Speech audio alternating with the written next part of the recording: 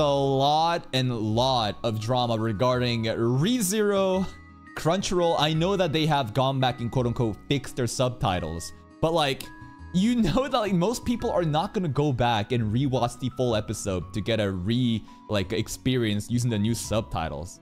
Like Crunchyroll, sure, I'll give credit where it's due, where it's like, nice, you fixed your subs, but what the fuck are we like complimenting them for? You created the problem, then you fixed your own fucking solution. This is like Natsuki Subaru back in season 1, arc 2, when he fucking breaks a vase.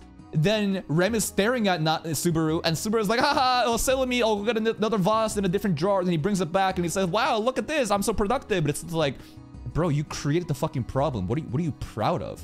Anyways, we have a Twitter thread here from Mr. Jyrek, I don't know how to say his name. But it says, ReZero Season 3 premiere actually had quite few translation errors on Crunchyroll. So I wanted to make a thread compiling them. Might update as needed. And he's going to give us all of the breakdowns on what the accurate translations are. All right, the biggest one is this one, yeah. Obviously, the biggest one is Subaru having a completely different outburst. If you're reading this, you probably saw it. So I'll skip past it. I will go into this one. Let's go. This one is...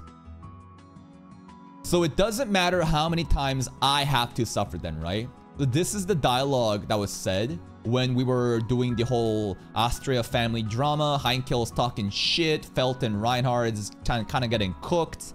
And Subaru says this shit, and the audience is gonna think, ah, well, now it sounds like Subaru's selfish. No.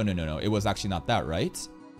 I want to note that there is a big sub mistranslation that ruins a bit of the scene. Subaru is not snapping for himself. His line here is more like, so then it's okay for you to trample all over people's heart like that. It's just crazy how Crunchyroll, like, you are distributing this fucking anime and you fuck up one of the most important lines for characterization for Subaru. Like, how could you just do this? It's insane, the incompetence and the negligence that's happening over there, but that's what happens when you have a monopoly over a fucking product or a service and there's no need to offer a better solution. They get lazy, they pump out bullshit like this. Bro, I bet that if we took the fucking French subs that was leaked and just pasted that shit into ChatGPT, we would have gotten more accurate subs, right?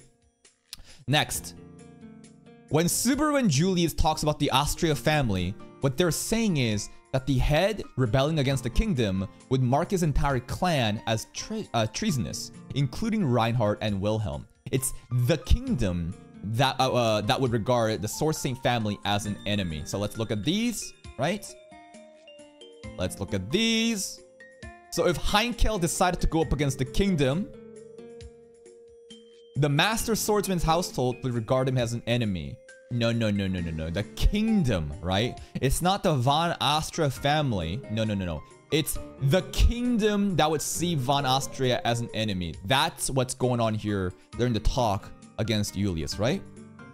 It's what if Heinkel was treated inhospitably and became rebellious as a result. Basically, the kingdom treats him well with the rank like vice captain, by title only, even though he's supposedly just a piece of shit. Because they don't want to make an enemy out of the Sword Saint's household. The subs are incredibly vague and off. Let's look at this. Let's do a side-by-side comparison.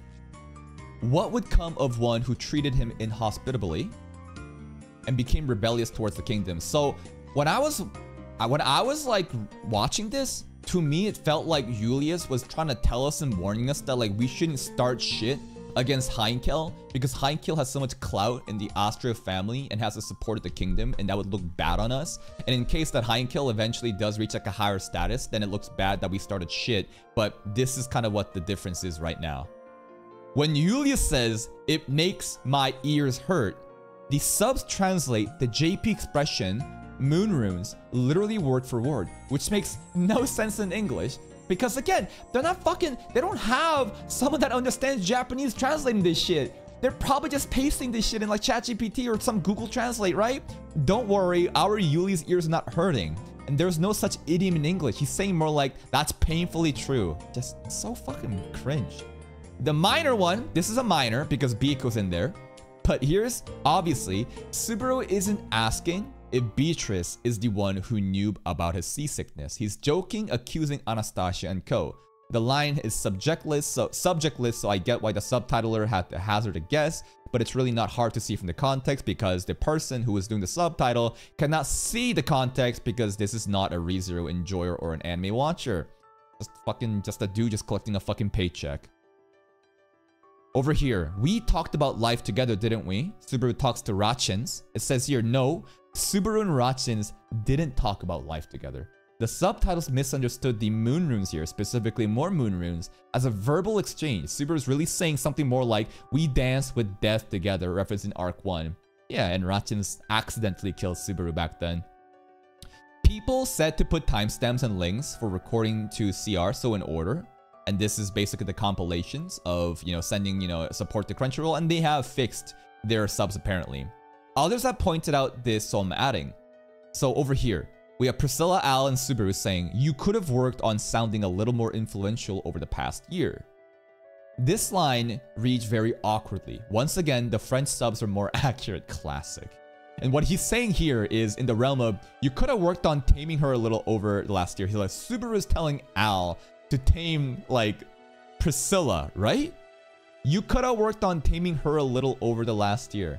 If this is a dialogue from Subaru to Priscilla's party, then it sounds like this is Subaru telling Al, come on, bro. She's so still hostile? I'm not really sure. Update. Crunchyroll has officially fixed everything listed on this thread within 48 hours of airing. Well done, everyone, and thank you for giving us the visibility to this issue. Be sure to watch it legally from their website, as any torrent will still likely have errors. True, but at the same time, again, like, it is nice. It's not... Proof space. Isn't this a guy that's fucking my patron? Anyways. This guy, sorry. What I'm trying to say is, it's nice that Crunchyroll would, like, go back and fix their errors. But at the same time, like, this should have never happened. I don't like it when, like, they make a mistake, they fix their mistake, and people are like, oh my god, Crunchyroll goated. And that's not what this guy is saying. But it's just like, what the fuck are we complimenting this company for? This should have never happened. Crunchyroll just continuously takes L after L after L. And you can clearly see the people translating this shit has no passion for ReZero or the anime they're doing. Why did the French leaks have better subs? Because those pirates actually give a fuck about this show. They're more engaged and understands contextual differences, right? But like, the fucking paid person doing this shit doesn't give a fuck. It's just a dude collecting paychecks. So this is the shitty service you're gonna get. And this is what happens when you do not have competition in a fucking free market, bro. You have one person providing everything. Everything is going through them. Why would they even bother offering a better service when there's nobody to compete with? This just sucks in capitalism. It's really sad, Not Reflection says. I've already seen reactors point out Subaru outburst and complain that he's being selfish. I hope I didn't say that. I don't know exactly what I said. Maybe I mentioned, kind of selfish. Only thinking about himself when it's literally the complete opposite. Exactly. It's literally the exact opposite. And here's the thing. It doesn't matter if you go back and correct your takes. It doesn't matter if you go back and correct your, like, mistakes. When news first spreads, people don't care about what's correct.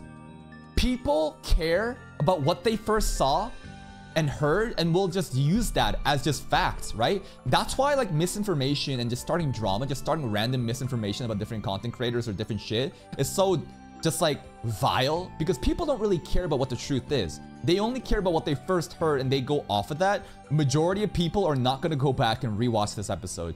The majority of people thought that this episode was just filler bullshit because they cannot appreciate true fucking art. They're not gonna go back, bro. Then again, the majority of people probably don't have the reading comprehension or, like, the attention span to really nitpick on these different lines. So it never really made it into their brains. So in a roundabout way, because the average monkey watching this is so stupid, this is actually not an issue for them, I would hope. I was worried about exactly that happening too. I'm mainly excited for autosave's reaction. Autosave mentioned. So I'm basically going to control before blah blah blah. There should be a quick fix. I'm the guy who translated ReZero for Muse Asia. Again, I don't have Muse Asia here unless we use a VPN. If possible, could you scrutinize mine? Thank you, Mr. Robert Roy de la Serna, JP to EN translator. Doing God's work.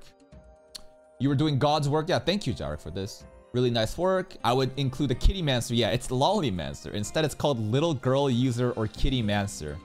It's like so stupid. What is Crunchyroll thinking? Like, oh, the word lolly is like taboo. So we're gonna call Subaru a little kid user, which honestly sounds even more weird to me.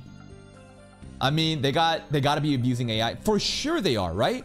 Like, because of the context of, like, you know, there's a talk where, like, conversations are happening, and if, like, there's, like, different nuances in Japanese, and, like, a subject not being apparently directly, like, mentioned, it would require like, the translator to be very engaged with the content, to know that the context of the dialogue and be able to properly translate. But, like, they're just using Google Translate, bro.